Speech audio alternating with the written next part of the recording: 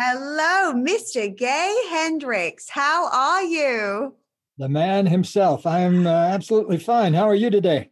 I am doing great. Oh my gosh, I've been looking forward to this for ages. I love your work. Love, love, love. And I just feel like there are so many questions I have for you. And I'm so thrilled to have your time and your kindness in terms of showing up for this. So thank you, A Dr. Gay. pleasure. And what part of the world are you in? I'm based in Miami, but I'm originally from the UK, and I lived in Australia and then New York. So I have a weird hybrid accent. Where are you? I'm in Ojai, California. Mm, Do you know where Ojai is? I know. I think that's where Byron Katie lives. Yes. Yes. Yeah. It's a really like gorgeous spot, isn't it? Oh, it's a beautiful little mountain valley. I've lived here for many years, Mm, 20 some years, and wow. love it. It's beautiful. Mhm. Yeah, and a little town of about 10,000, but there's a lot of people from Hollywood that live up here, a lot of writers and artists and directors and actors and folks like that. So it's a very rich community. It's a very exciting place to be, isn't it? Hmm. Yes. All right. Well, I know I have you for an hour and I've got lots of questions, my friend. So I'm going to read your intro, and I mean, it's already recording, but I edit it so it's nice and tight. Are we all good? Any questions you have for me before we kick off? I know you do a lot of these.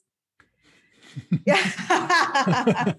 Probably nothing new, but maybe a couple of new things today from me I'm because always looking for a new question to be asked. I think this is about my 2700th interview in my career. So ask me something brand new. okay, you got it, Dr. Gay Hendricks. Okay, so I'll just say 3, 2, 1. We'll go in and then we'll take it away. Does that sound good? Perfect.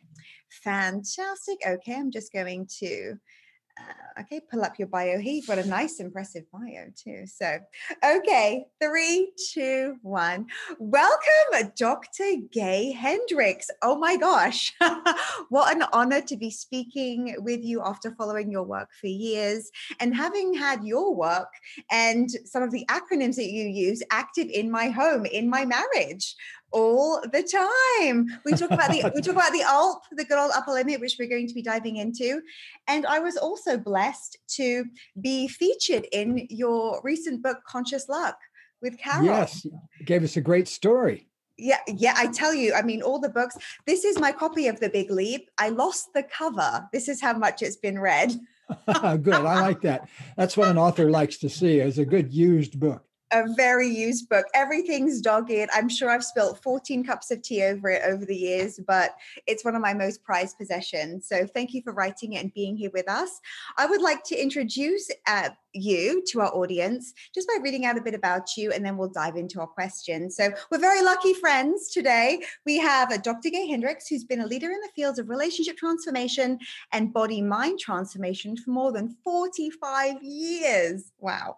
After earning his PhD from Stanford in 1974, Gay served as a professor of counseling psychology at the University of Colorado. He's written more than 40 books, what a treat, including bestsellers such as 5 Wishes, The Big Leap with no cover, Conscious Living, and Conscious Loving Ever After. The last 2 co-authored with your wife, Dr. Kathleen or Kate Hendricks. Gay Hendricks is also a mystery novelist for the series of 5 books featuring the Tibetan Buddhist private detective Tenzing Norbu. Is that correct? Mm-hmm. That's right. As well as a new mystery series featuring a Victorian-era London detective, Sir Errol Hyde. His latest book, Conscious Luck, reveals 8 ways to change your fortunes through the power of intention. Gay's appeared on more than 500 radio and television shows, including Oprah, CNN, CNBC, 48 Hours, and others. And his new book, The Genius Zone, will be published in June 2021. Can't wait for that. That is fast approaching. Yes, So, it is. just a couple of months. Lucky us to get you now as we lead up to that awesome book launch too. So, Dr. Gay Hendricks, for those of us who don't know, I would love to dive straight into this concept that you coined, the upper limit problem. We call it the ALP at home here, and we use it freely. I know you're asked this a lot, but I would love for you just to explain in your own words what it means. Yes, the upper limit problem is the tendency to sabotage ourselves when things start going better. Mhm. It's as if we have a built in upper limit on how much positive energy we can feel, how much love, how much money we can make, how much of a contribution we can make. Early programming puts these limiting beliefs in our heads about how much love we can experience or how much success we can experience. So later on in life, what happens is things start moving better for you. You start learning some things, but then up come these old limiting beliefs from the past and pull you back down. So, what the book The Big Leap is all about, as you know, is all about how to spot those upper limits and what they're based on and how to clear them up so you can live in your genius zone all the time. And The Big Leap was about how to get into your genius zone. And the new book, The Genius Zone, is about how to live there 24 hours a day. Oh, the genius one. I cannot wait to get my hands on that.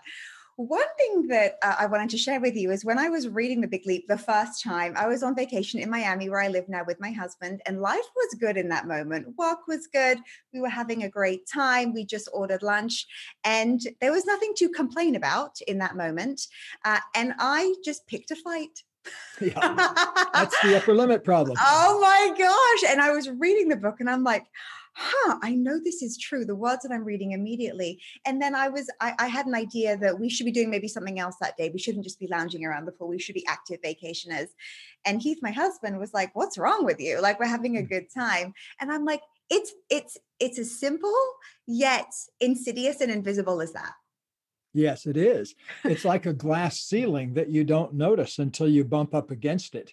And Mm-hmm. the interesting thing about it is that in my own case, I started I found this in myself when I was, probably now 30, 35 years ago. I started noticing my own tendency to upper limit myself.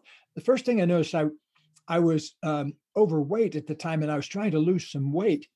And I would be on my diet, really do well for about 3 days. Mm-hmm. And then it was almost like I unconsciously would kind of go into a trance and eat a whole bunch of things that weren't good for me. And then, I'd lose a pound or two over the few days, and then zip, I'd gain it all back. And so I started, why am I doing that? And I realized ultimately, and it's a realization that has kept the weight off me ever since, is that I had some kind of upper limit on how good I could allow myself to feel. Mm-hmm. And I guess I imprinted that at an early age because every time I got to a place of feeling really good, I would do something to mess it up. And I noticed at the same time, I this was in my pre-Katie days before I met my wife, and my girlfriend and I, we would get along well for a few days or sometimes even a week or two, and then one of us would pick a fight and there it would go, and then we would down into a spiral for a few days and then it would take us a while to get out of it.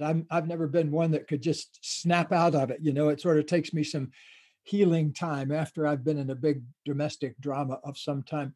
Yes. And so I started noticing that. And that's when I began to call it the upper limit problem. And fortunately, at the same time, I was doing a lot of therapy work with some really brilliant people that were being sent to me. And at the time, I was just coming out of Stanford where I got my PhD, and I was still working there in the Bay Area for a year before I went out to Colorado to take a professor job out there in the counseling psychology department. And I was working with a lot of these high tech executives that were in those early companies that are now huge companies like Hewlett Packard and Intel. At the time in the 1970s, they were just kind of getting underway, but they had these most brilliant people. And in therapy, I discovered one after the other, they would have a big breakthrough and something would go well at work. Then they'd go home that night and have a huge blowout argument with family. Yes. Why is that? So that's when I started really looking into where the upper limit problem comes from and particularly how we can fix it. This is revolutionary if you allow it in, right? Because sometimes we think, oh, this is just, how life works. Or, well, of course you fight. That's just what spouses do. Or, sometimes you lose money, or sometimes, you have a DUI. I mean, whatever it may be. I was actually just, when I've written about your work, Gay, I've mentioned that, I call it sometimes referring to the Oscars curse. Have you heard of the Oscars curse, where you win the golden statuette and it's a very high probability that you're going to get a divorce? Oh, I didn't know Often, that. yes. So an actor or an actress often who wins this coveted Oscar often gets divorced. There's been articles about it. There's been weird statistics on it. Or otherwise, they'll have some type of DUI or some type of issue with substances that becomes public. And I'm like, it's that upper limit problem. That's kind of what I keep coming back to. I follow golf. I watch golf Mhm. tournaments sometimes, and I play golf. One of the things it's the same thing that a Mhm. player will win $1.5 million one weekend, and then the next weekend they won't make the cut to even get in to the tournament. So what happens during that? I was able to predict something. I predicted. People always ask me. Um, I published a little book called Conscious Golf way back in the '90s, which happened to coincide with Tiger Woods getting well known. Mhm. And I made a prediction at the time. I said, Tiger Woods never had an adolescence. Look out for him to blow it out big time by doing something adolescently stupid in his 20s. Well, Wow. well, and in a way, now this is an even better version of it, but not as dramatic. Uh, Jordan Spieth won the $10 million FedEx Cup, and then for the next few years didn't really do as well as he had before he won it. So what happens there? In his case, he wasn't out partying or drinking or anything like that. I don't know what had happened, but he didn't have a big blow up like Tiger Woods did. But still, there's this tendency um, to have things happen right after you've had something good happen. So we've got to be really on the lookout for that. Now, if you read The Big Leap, you probably noticed that I trace it all down to certain fears that many of us Yes. carry around with us. Four of And them. yeah, exactly. And I'll tell you Mhm. what they are. Even I know you know them probably, I but do. I'm so perhaps can excited to reveal them. talk about these. Yes.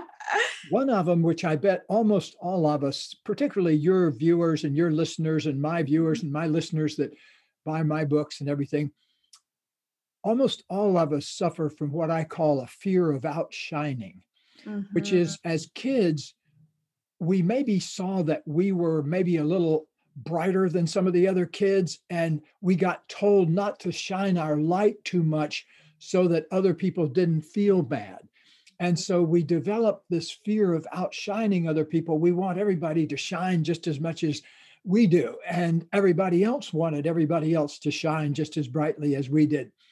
Mhm. But it didn't work all that way all the time. What happens is the case of a lot of gifted people internalize this fear of really being fully out there, fully realized, fully expressed, because they don't want to steal the light from everybody else.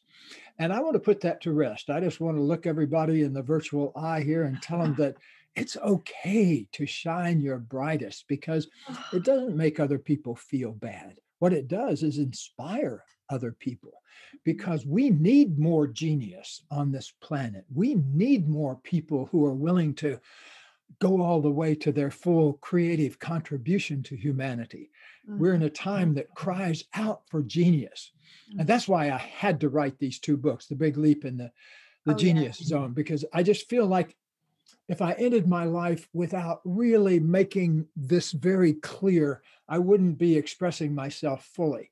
So these books almost wrote themselves. I was sitting there doing it at 5 a.m. in the morning, but they felt Mhm. like they were coming through me rather than being thought up by me. And that's the best thing to happen as a writer when you feel like you're being used to write something that's even bigger than you are. And that's the Yes. way I feel about The Big Leap and the Genius Zone. And the crime of outshining, I know in your book you speak about your relationship with your brother and how that was one of your limiting feelings. Ooh, I don't want to be too big. What about him? What will my parents think? So if you go through the book, that's the fourth, the crime of outshining. Can we touch on the other three too? Yes. Yes. Another big one Mhm. is a lot of people fear success, fear going to their full success. I'll put two of them together. One is because they fear that success will bring a bigger burden. They already feel burdened and they think, okay, if I get bigger, it's just going to be more burden. Mm, The second one is a lot of people limit their growth because they feel like if they really opened up fully and went all the way to their full genius, it would cause them to abandon or leave behind people that were there for them in the past. And mhm. I have not found that to be true personally. Um, I've worked with a lot of people that have won Oscars or won Grammys and things like that, and it really doesn't cause them to leave people behind. What it often does is cause those people to start feeling weird around the person who's been Yeah. more successful, and it brings up stuff in them. And so I want us to use successful people as an inspiration to us to find out who we really are and what we have to offer in the world. See, I think there's something deep in human beings that wants to come out. That genius that we have inside us, it wants to be birthed into the world. It wants to be released in the world.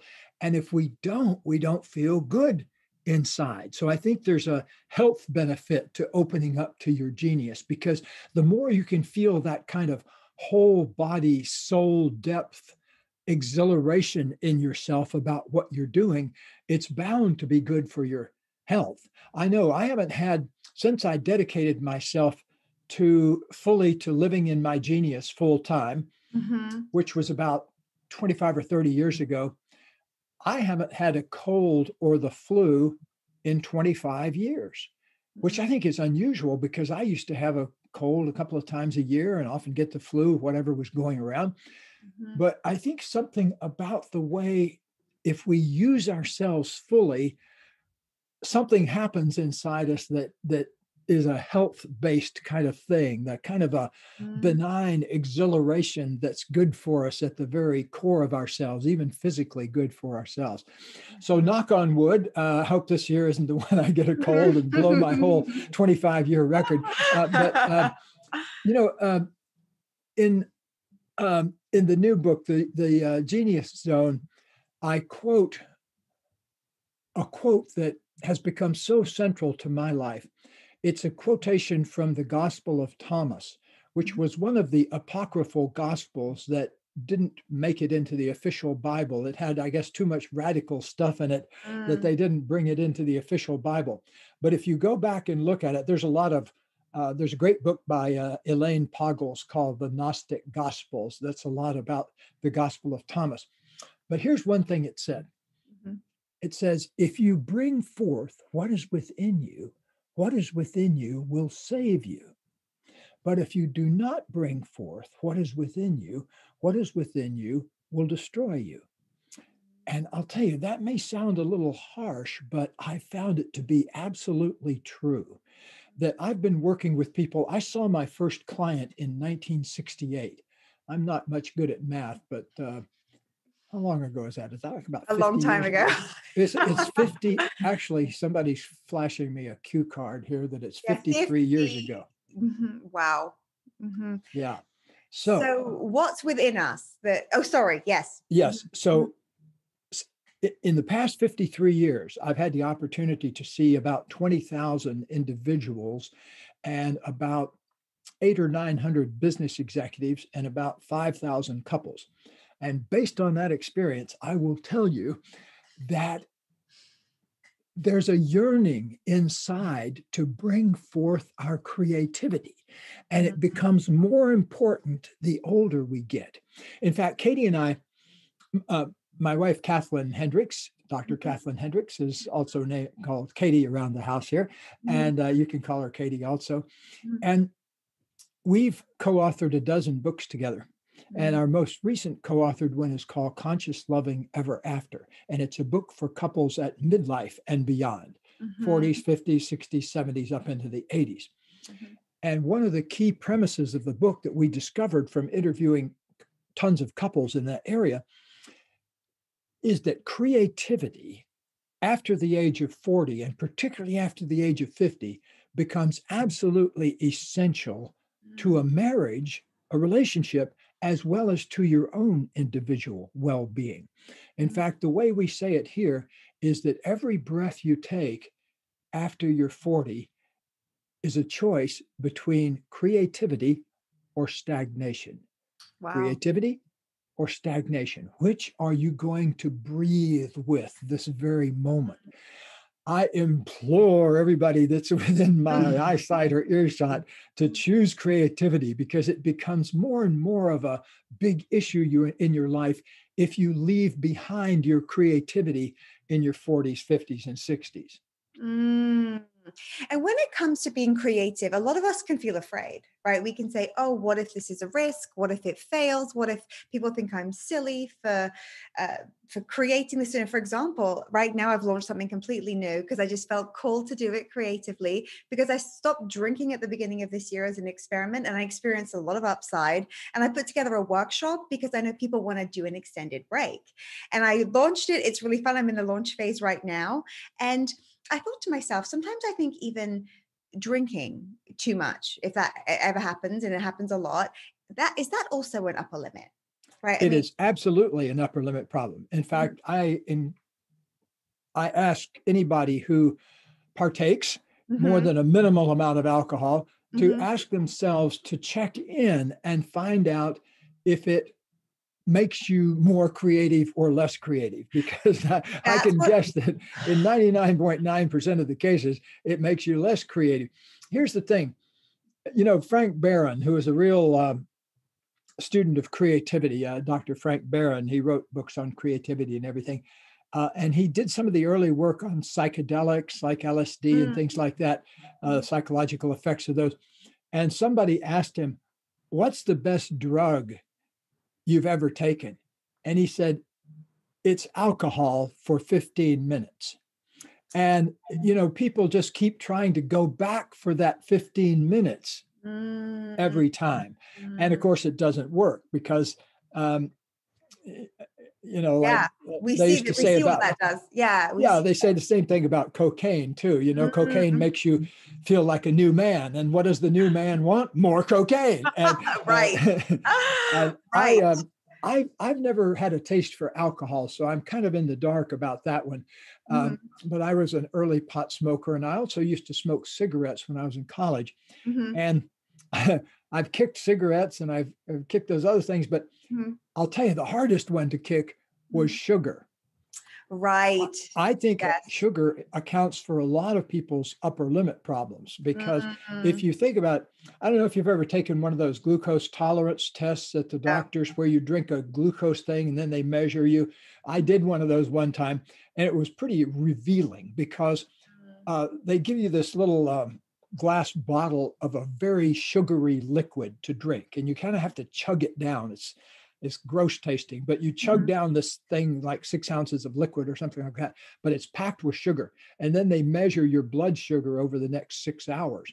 Mm. And for about the first half hour, I felt like the king of the world because I had this sugar pumping through my system. A half hour after that, I wanted to take a nap, and then a half hour after that, I wanted to. So it took me about 2 hours to recover my sort of normal state of consciousness. Mhm. That was a long time ago, and I began to monitor my sugar intake a lot more carefully, and I found that Mm. eating is probably one of the main ways we upper limit ourselves. So it doesn't Mm. have to be an addictive chemical like alcohol Yes. or cocaine or pot or anything like that. It Mhm. can be just regular old sugar, candy bars, anything that Seemingly spikes up innocent that blood things. sugar. Seemingly innocent things that are just that just surround us, that people do, right? We often just don't question it. I think it's like, well, this is normal. It's normal to drink, or it's normal to, and no criticism here, right? If someone drinks, that's their decision. Eat sugar, their decision, always personal. But I think sometimes this awareness of an upper limit, I feel like for a while when, our business has grown a lot, we've moved here, we're making, a lot of positive changes. I was like, what could another upper limit be? And I'm like, cool, I wonder what could happen if I release this. And creatively now doing a workshop on it, choosing the creative way of, just going for it versus overthinking it.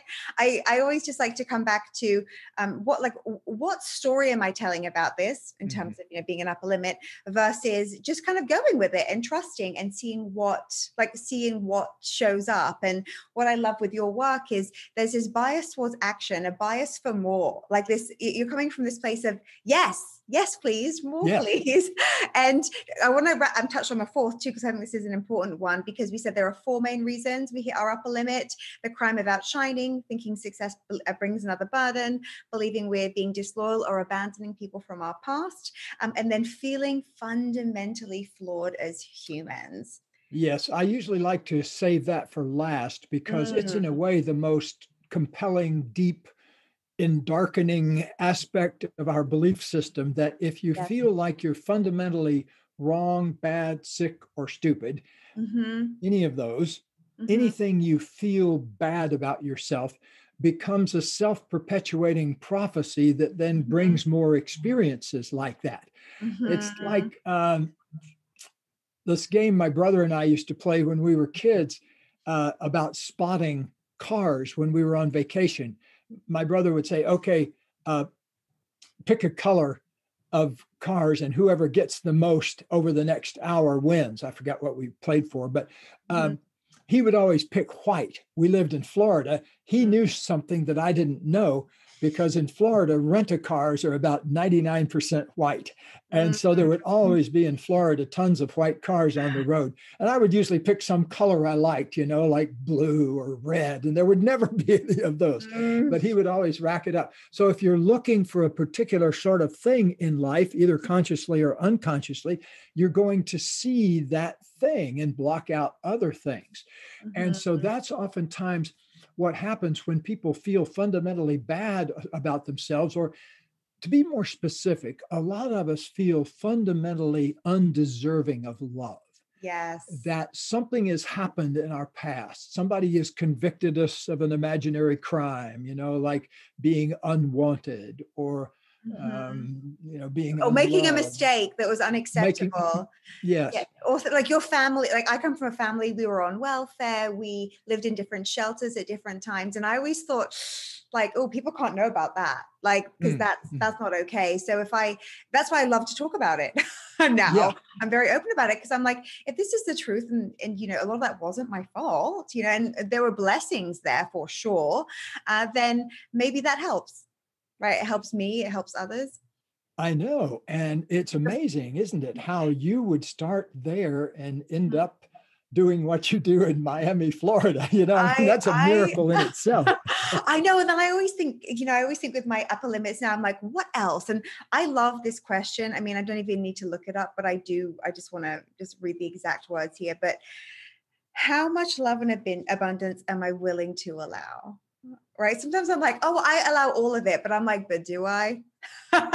Because sometimes you'll pay attention to the critics, you'll read the comments, you'll check your likes, you'll get some bad feedback, and it can unravel you for a couple of hours, and or a couple of days sometimes, or a couple of bad rejection of some sort. Yeah. And you actually list a lot of upper limit behaviors here, which I love. And my friends, let's be honest with ourselves: worrying, blame and criticism, getting sick or hurt, squabbling, hiding significant feelings, not keeping agreements, not speaking significant truths to the relevant people, deflecting. In fact, sometimes I even think not being able to receive someone's generosity is an upper limit problem. Would you agree with that? I would totally agree with that. I think I tell a story in The Big Leap, maybe it's one of the books, about trying to give my mother-in-law a compliment about her pie. And she was very close to that sort of thing. And I kept, Polly, that pie was delicious. And then she would say, oh, I don't think so. I don't think I put enough, whatever it was, pumpkin in it or something. And I said, no, it was just perfect for me. And then she would say, no, you should have seen what my mother used to be able to make. I can't make a pie to save my neck, And so finally I just gave up. Receive it. But you touched on something really, really important here that we all need to look at. See, I think a lot of people in our field are stuck on the receiving part of the equation rather than the giving part of the equation. That most of us, that enjoy conversations like this, that enjoy transformation, that like to see positive things happen. We're on a certain wavelength. And I think being on that wavelength makes us a certain way, because we're interested in contribution and we're Yeah. interested in making a positive difference. But what we need to get also is to get good at receiving, because how many life coaches and people like that do you know that are just barely scraping by? They haven't really had a wave of abundance in their life. So here's the thing is you have to start where you are and say, okay, where I am right now is the amount of abundance and genius I'm willing to live in. Now, let me begin to expand from here. And what we do is we ask you to simply expand first 10 minutes a day. Like when people come here to work with us for a full day intensive or a 3-day, we do something where corporations will sometimes send a CEO or somebody here to kind of get a big 1-day hit. And it's a $20,000 package they get. But the first thing they get for their $20,000 is 10 minutes. We ask them to go in a little room by themselves. There's not even a picture on the wall, and sit there and ask themselves for 10 minutes, what is my true genius? What do I most love to do? So there's a little $20,000 gift for all your listeners and viewers. Just go in a room and take 10 minutes, because a lot of times these people that run big companies, they'll come walking out with a look in their eye and they say, man, I wish I'd done that 30 years ago. It's the first time they've ever really asked themselves that kind of a question. And that's the beauty, I think, of life, that spiritual growth and manifestation don't have to move linearly through time. You can have a sudden awakening where you say, oh my goodness, I do deserve love. I deserve full abundance. And you kind of wake up out of the trance of your upper limits.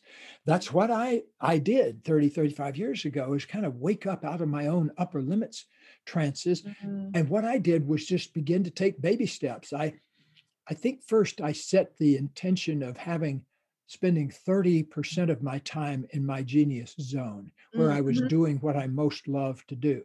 And that took me a year or two to get up to there, but then I set 50% of my time. That was a big, bold one.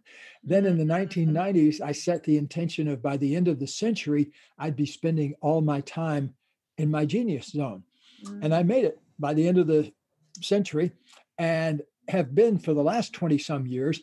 I spend 90% of my time that I there are some things I do. I mentioned in the book, like I'm boss of the kitty litter here in this house, and I'm boss of taking out the trash bins and that kind of thing. So I have my chores. I wouldn't say I'm a genius at kitty litter maintenance, but I do it because I love my cats. And so, but 90% of the time during my waking hours, I'm doing something like this, or if you looked in my window at 6 a.m., you'd see me writing till 7:30. And so I'm doing things that are in my genius zone pretty much all the time. Wow, that's a good feeling. Maybe, I cannot recommend it highly enough. I feel like this, for some people, would be like, that would be so amazing and yet not possible for me. They'd say, but I have to, like, I have to do this. I can't afford to outsource this or that yet. It's, all these things I need to do. And sometimes I know that we can cling to the behind the scenes stuff, or the stuff that doesn't, that isn't unique to you, because it maybe feels safe. There isn't a creativity piece that's required. It doesn't require any courage. Do you believe too that that's also just an upper limit, believing what's possible in terms of how we can spend our time? Because, Gay, it's a rare thing to meet somebody who's like, oh yeah, I can pretty much do things I love. That's my week. What do you do? Oh, I love my career. Oh my gosh, I get to whatever it may be. This is by far the exception versus the rule, right? In terms of how people just show up. Even people who run their own companies, a lot of them are my friends, and they'll be like, oh, but I have to manage the team, and I have to do the P&L, and I have to. So like, how do you approach those kind of just very fixed beliefs? Yes. I recommend that people study carefully any of their if only I didn't have to's. So, Mm. because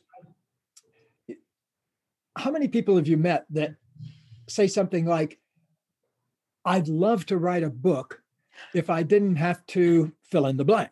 And it's something, something real. If I didn't have to work 8 hours a day, or if I weren't exhausted from taking care of my kids all day, or if I wasn't out of a job, So, but that's why we start with 10 minutes a day, because everybody can find 10 minutes a day to focus on their genius. And if you focus on it 10 minutes a day, you'll find it is a positive addiction.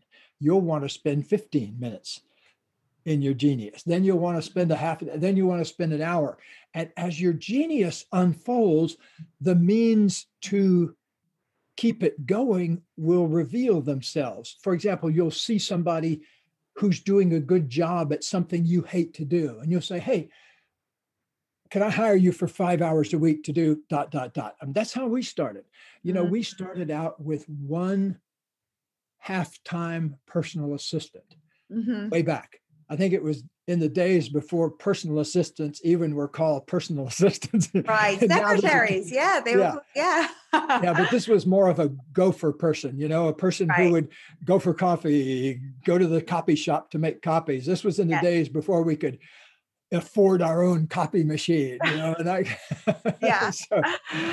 but I invite people to be very, very aware of those if only I didn't have to's, because they can be seductive traps.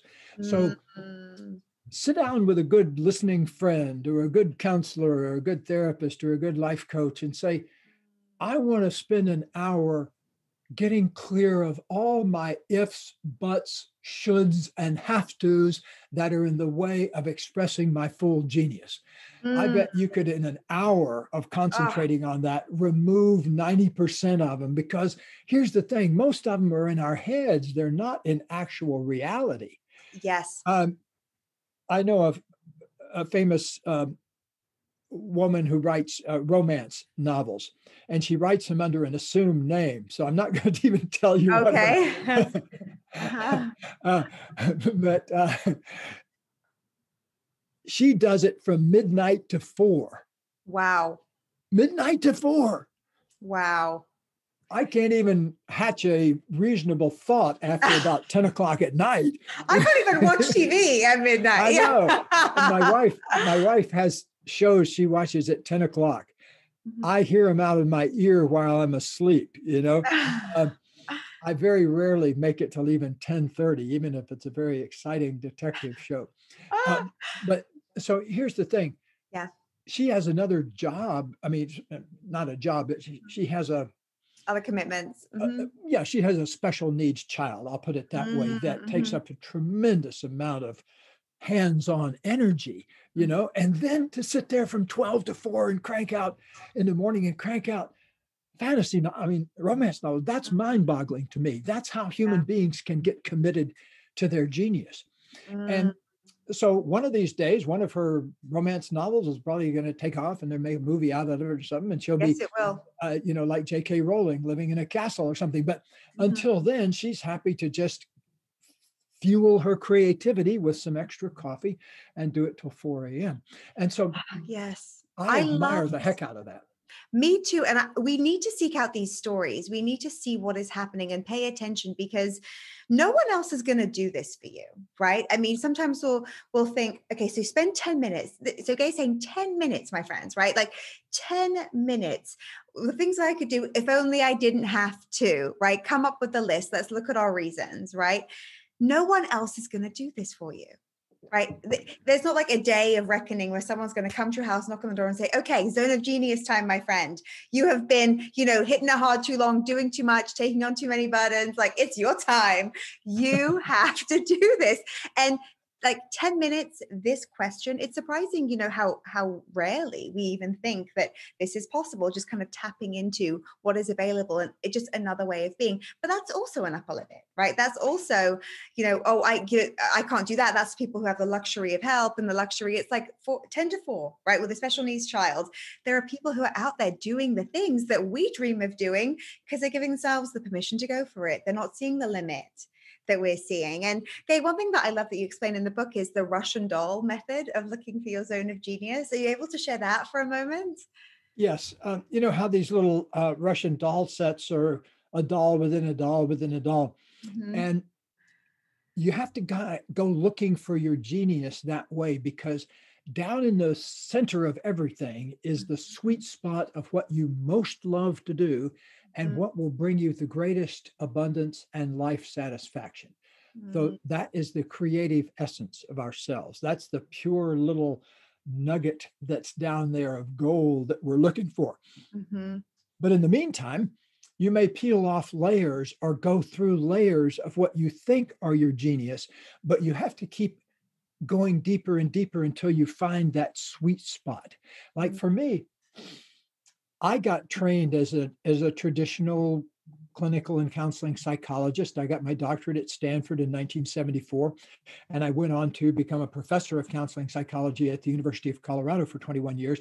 And then, as my wife and I put it, one day Oprah waved her magic wand over a couple of university professors, and suddenly we were on her show with our book Conscious Loving, and life turned into a space shuttle ride for the past 30 years. But there was a time when I remember this conversation with one of my professors at Stanford, and he was saying, which are you going to head toward? Are you going to head toward being a private practice psychologist, or are you going to head toward being a university professor? And I said, well, sitting in an office for 40 hours a week seems like suicide to me. I'm never going to do that. I could not possibly pull that off. Some people are just born to sit in their office for 40 hours a week. And I'm born to sit in my chair for about as long as it takes me to do this interview here. Yes. I got to do something else. So I spent my entire elementary and high school looking at the clock to see when the class was going to be over. So I said, that's not going to do for me. I'm going to be a university professor. But I'll tell you what I'm really interested in. And he said, oh, what? Because in his mind, that was it. There was only these two paths that he trained people for. And I said, well, I think we're in a marketing phase. We need to get this stuff out to the people. We need to be doing shows on cable TV and PBS. And so this was long before they started having those kind of shows on public television. And this was even before there was such a thing called a self-help book. So I was around when the first self-help books were actually written, wrote one of the first ones of them myself. But in the conversation I'm talking about, long before that came along. And so I said, I can see a day where we're out doing seminars on these kind of things, not like teaching university classes, but regular people that don't even have a high school degree could learn in a room that PhDs and MDs are sitting in. It doesn't matter. We want to, and here was my magic word. I said, we need to democratize therapy and transformation so everybody can get hold of it. So you don't have to just go into an office somewhere. And I remember the look he was giving me. It was almost like I was saying, suggesting public nudity in America or something like that. You know, he was sort of looking at me like, what? You know, like, what are you talking about? And well, God bless him, that, you know, he had come up in a particular tradition. Yes. And so he only saw the world in, you know, two different life paths because he'd trained 100 other PhD students and they'd gone into one of those two life paths. So anyway, what I'm saying is no matter where you are, be asking yourself the big question about, how could you see it actually being different? You know, what would it take to really turn you on? Well, I became a university professor, so I took that path, but I became the first person at the university to teach a class on developmental psychology over their cable TV system that they had. And so I was able to have people all over Colorado in my class rather than just the 40 people that were sitting in the studio with me. And suddenly that became very popular because the dean suddenly realized, wow, I had 80 paying customers in that class, 40 of which weren't even in there, not even taking up space. That could work. And so pretty soon, they're offering degrees online, that kind of thing. So, and here we are in 2021, where you do a live television segment from your home. Like, it's I know it. I love national television. It's incredible. But this isn't this because we've had to lose. I mean, when you think about your vision back then, and it's like, psychiatrist or professor, it's very easy to adopt other people's limits for us too, without being conscious. Absolutely. Right. In fact, that's where most of them come from. We just take them by osmosis. We just kind of grow up living inside a certain limitation, and then we take that on. Like a colleague of mine tells a story about, she was at Thanksgiving or one of the holiday dinners with her mother, and with her sister, and her sister was carving off the end of the ham to put it in this pan, but it was actually, the pan was big enough to hold the whole thing. So, but she carved off the end of it, set it beside the ham. And my colleague said, why do we always cut the end off the ham? And they end up calling the mother way back in Florida or someplace and said, why do you always cut the end off the ham? And she said, oh, it was because Granny, her mother, the pan didn't fit. The ham wouldn't fit in the pan. And so, so they got 3 generations of ham hacking because of one person's ill-fitting pan a long time ago. Oh, and think about this. I mean, this is ham. That's not that serious, right? You lose a bit of meat. But when you think about our lives, like, I grew up hearing rich people are evil, right? Like money doesn't grow on trees. The only way out of, a situation is if you have a bit of luck. You need a little bit of luck to help you get by. And that always just felt a little bit wrong. I'm like, well, I'm a human being on earth. And back in the day, we used to get a lot of donations from Sunday schools or from churches. And so we went to Sunday schools, and I remember listening even just to some of the different services. You can do all things. We are powerful. We're all equal. And I remember thinking that just doesn't fit with what I hear, from my family. And it's funny how I feel like young us is wise. Right? Like, like when you see a child, like, I want to be an astronaut, and I'm going to do that, and I'm going to marry Leonardo DiCaprio. Actually, he's, or Justin Bieber, whoever it may be. It's like, it's kind of what we believe is possible, however frivolous it sounds then. But it's almost like an unlearning, right? The big leap, like unlearning some of the things that haven't been helpful to fulfill why we're here. That's how I look at your work. Well, thank you. One of the things that I think is one of the biggest factors in human growth is openness to learning. That if you can keep yourself open to learning from every relationship interaction, from things that come your way, that's really the best stance to take toward life. Kind of a attitude of, here I am, here's what I'd like, and I'm open to whatever can happen to assist me in that. That's, to me, life only begins once we get beyond our upper limit problem, because before then you're running on somebody else's limitations. There doesn't have anything to do with you. It has to do with somebody else's life. But the moment you can break through and start asking yourself some big questions like, what is my genius? What do I most love to do? What brings out the best in me? What am I happiest while I'm doing? And start focusing a little more of your life on doing those kinds of things. It has a kind of a liberation about it that's hard to find anywhere else in life. Oh, yes. And because I work with a lot of people when it comes to growing their businesses and becoming more visible and fulfilling, bigger goals, making more impact, what would you tell someone, Gay, who says, I really want, just say it's to become an author, right? Who to like your friend, to become a very successful author and impact people with just say it's fiction, right? To move people and entertain them with my fiction. What if our desire for that and our belief that you just can't reconcile them? It feels too out there. Like, you recognize you have an upper limit problem, and you recall your desire, but your desire doesn't bring you joy because you're like, it's definitely, it's my vision, but I don't know how I can get there. Like the programming, it still feels too heavy, or there just still feels like there's like an ocean between you and your dream.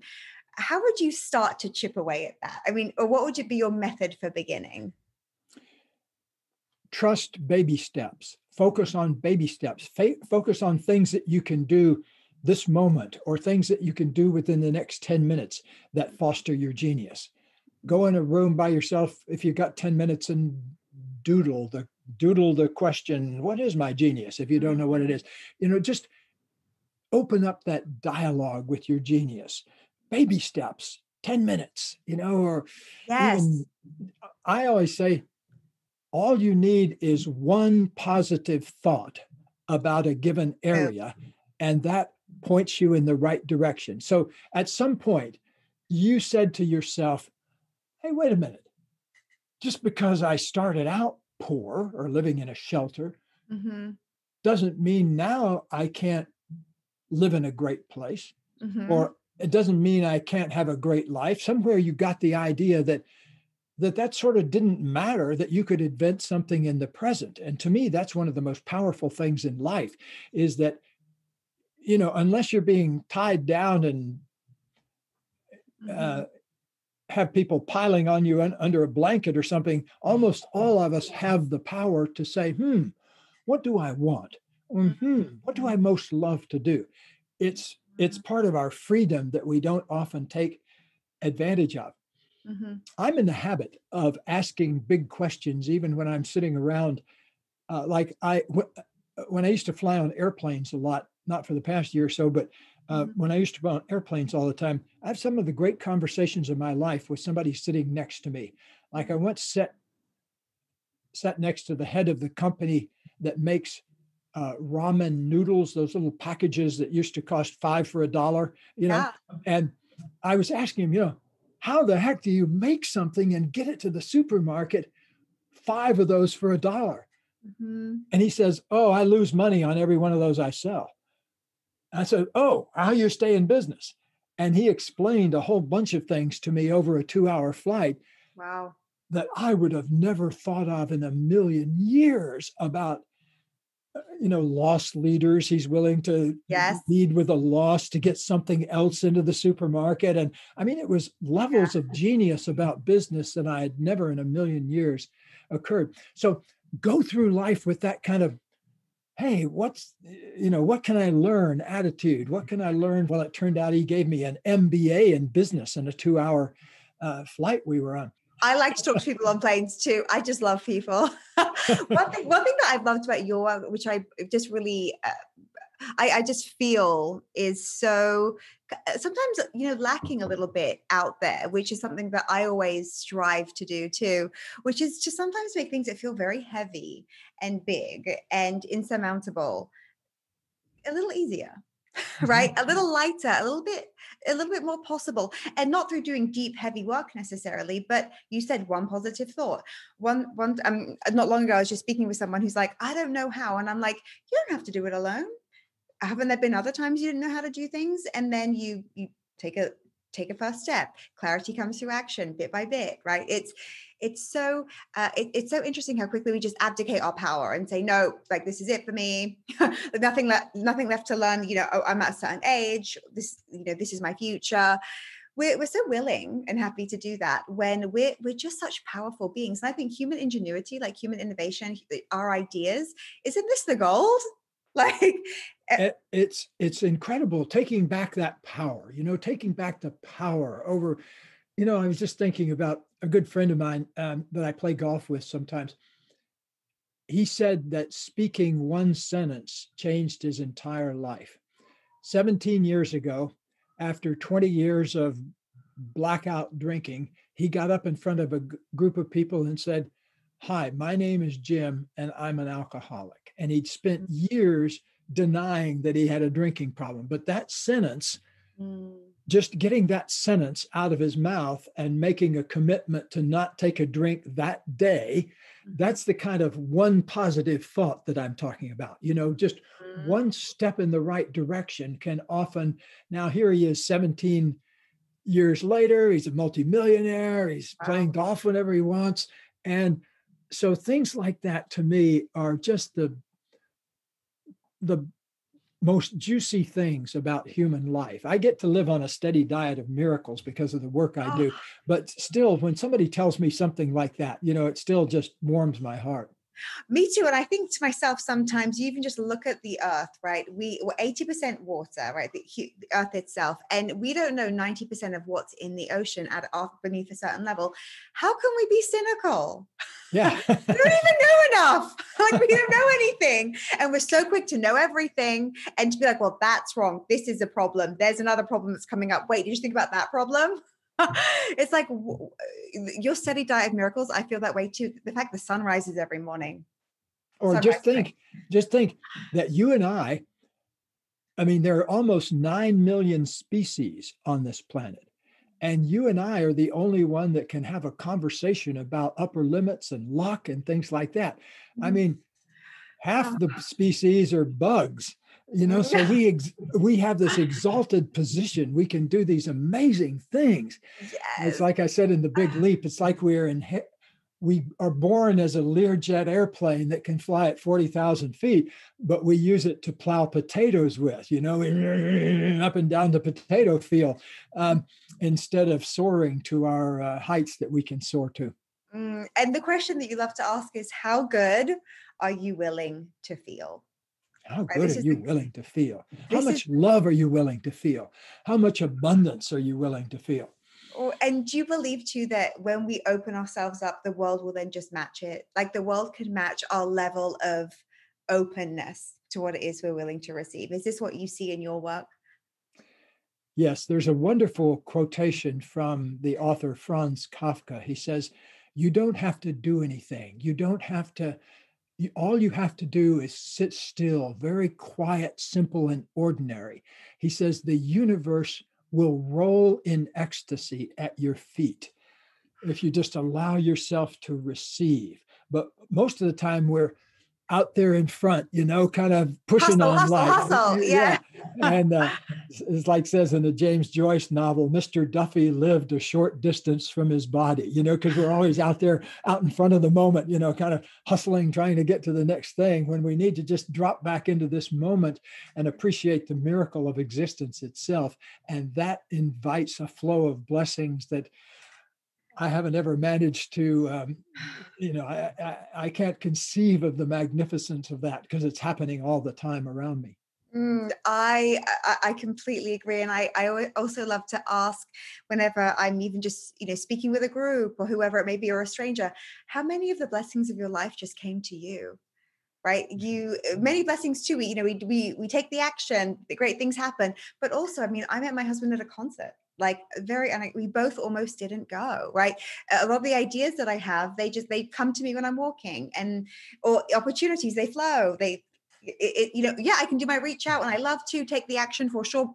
Participate in my own blessings, but also the biggest opportunities have been like a phone call, an email, "Hey Susie," and I'm like, aha, look what I've allowed. I heard somebody, maybe it was you actually that said this, exchange the word achieve and accomplish with allow. Like, Mm, look what that person's I don't allowing. know, but if I did say it, I'm glad I said it because I love it's a that. lot about receiving. Now, tell me, what kind of a concert was it? Oh, it was an Australian band when I was living in Sydney. He was living in Sydney, a band called Sneaky Sound System. And like I said, we both almost didn't go. And it was a complete chance Mm. encounter. And I mean, another friend of mine, unexpectedly, she found out she's pregnant recently. She was a bit surprised at first. Now she's like, what a blessing.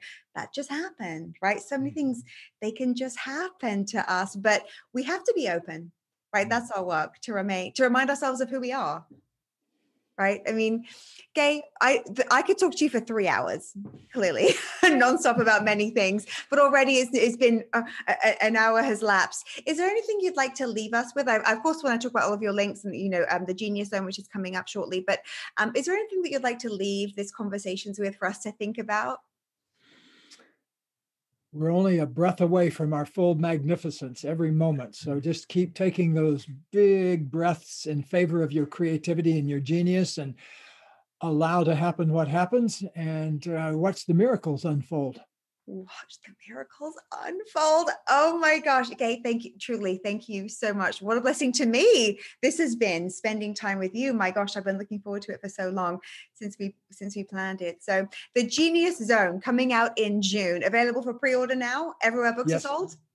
Yes, it is. And thanks a lot, Susie. And let's reconvene maybe after the new book is out. Please, absolutely. And if someone wants to work with you, work with your team, hire you in some way, Hendricks.com. Is that correct? Yes, Hendricks.com, Hendricks.com. And also, I should mention our website that has our relationship e-courses and things. It's called heartsinharmony.com, heartsinharmony.com. So that's where you can find out all our things for singles and couples. Oh, thank you so much, Gay. What a pleasure and a privilege to spend time with you. I cannot wait to hopefully speak to you again and continue our fabulous conversation. So thank you very, very much. Thank you for living. Thank you for living in your genius. Bye now. Oh my gosh, Gay, thank you. Wow. I could talk to you for hours and hours. Like, I'm sure everyone says this to you. They want to keep you forever. Somebody else wants to talk to me in about 10 seconds. So okay. All right. I will let you go. But truly, thank you. And can I get an advance copy of your book so I can share it with my audience? Yes. Margaret? Give Margaret a physical address. You're in touch with Margaret, right? Yes. Yeah, she's great. Yeah, she's great. And give her your physical address and tell her you want to get an advance copy of the book. And she's keeping a list. Yeah. Oh, fantastic. Are you doing a tour or event? Or, I mean, I know COVID's still a bit tricky, but. Yeah, I'm doing a couple of physical events, but I'm doing mostly virtual book tour. Well, I'd love to share it with my audience. My audience is pretty big now. So my email list is 250,000 people. Well, we'll get you as soon as I'm supposed to get some PR copies. Let's see, what's today? Oh, it's Today's not until May. The 19th. I think the second week of May. So I'll get one to you as soon as we get hold of them. Fantastic. And I'm also a columnist for lots of different media. So I'm going to see to where I can weave in your work to stuff that I'm working on. So perfect. Also, I'll give your name to the publicist at St. Martin's Press, my publisher for this book, because they may have some other fantastic things. Yes, we need your mind more. So, thank you so much. What a privilege, pleasure spending time with you. Enjoy your afternoon, and we'll connect again soon, I hope. Thanks, Susie. Bye now. Thank you. Bye-bye.